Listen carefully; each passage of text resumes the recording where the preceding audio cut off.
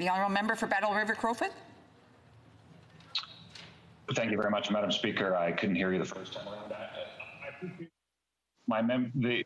The honourable member's speech. However, listening to both her speech and the speeches of some of her colleagues, it's troubling the way that they talk about our energy industry. I'm proud to represent a region of this country that has world-class energy producers. Those hard-working women and men have contributed greatly to Canada's economy and have world-class environmental protections, the most ethically produced energy in the world. So I take issue with the fact that the government continues to attack Canadian energy, oil and gas. And so my question is simple. Does she acknowledge that Canada already has the most ethically, environmentally produced energy in the world?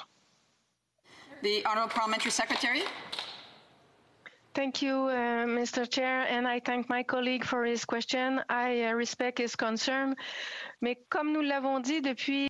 As we have said since the beginning, we will not achieve our objectives without the know-how in the energy sector. A number of oil and gas companies in Canada have already made commitments to zero net carbon, and we're rising to the challenge. Les marchés internationaux. Canadians and the industry know that carbon neutrality is good for the economy and for the environment and are taking action to achieve that.